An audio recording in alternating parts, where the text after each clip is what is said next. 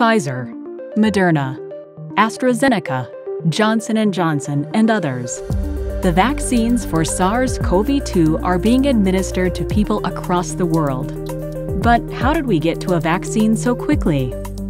In this video, we'll take a look at the vaccine and drug development creation process and examine how mRNA delivery made it possible to have a vaccine ready in months rather than years. As far back as summer 2020, vaccines were being researched and tested.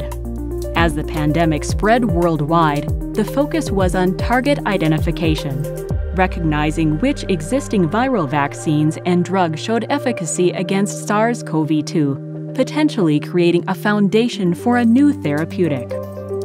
Several drugs targeted against Ebola and HIV were repurposed and their efficacy was tested. In particular, stenoparib, a new PARP inhibitor that was developed to treat ovarian cancer, was shown to impede SARS-CoV-2 replication in vitro. Another study investigated a ribonucleoside analog known to be effective against Ebola and influenza. The drug inhibited coronavirus replication by introducing lethal mutations in the viral genome and demonstrated efficacy against the virus.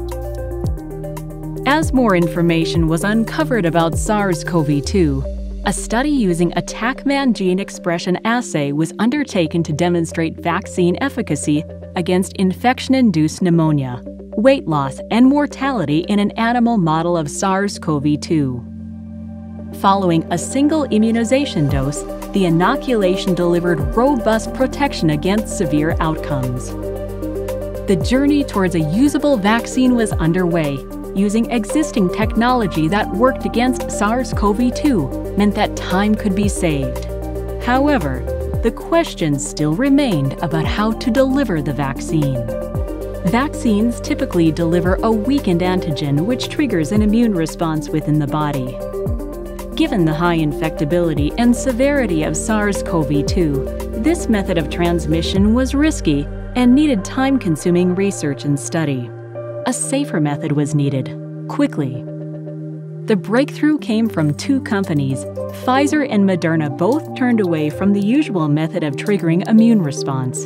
Instead, they looked at mRNA to deliver spike protein instructions without ever infecting the patient with SARS-CoV-2. This safer method was explored by both companies, allowing them to move much quicker through clinical trials towards a usable vaccine.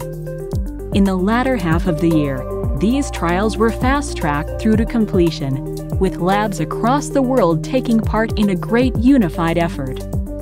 The result was one of the fastest-tracked vaccines in history, with the journey from research to rollout taking a fraction of the usual time. On December 11, 2020, the German-made Pfizer vaccine was given the all-clear, and the Moderna vaccine followed shortly after. Months later, AstraZeneca and Johnson & Johnson also published vaccines built via a modified adenovirus vector. As these vaccines started being administered worldwide, the road from identification to immunization could begin at last.